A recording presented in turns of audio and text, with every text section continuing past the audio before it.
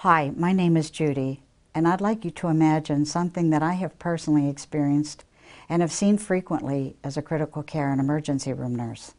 Imagine not being able to speak for yourself in a medical emergency.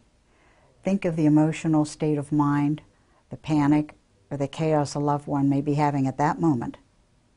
Will they be thinking clearly? Will they be able to remember the medications you are taking? Will someone know if you are allergic to certain medications? Having immediate access to your medical history and medical information in a moment's notice is critical for medical personnel to be able to perform life-saving treatments. This is why you should create and have your own personal health record. What is a personal health record?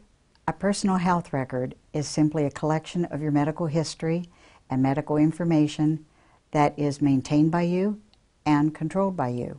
Being able to access and retrieve this information instantly by medical responders as well as loved ones can save your life in an emergency.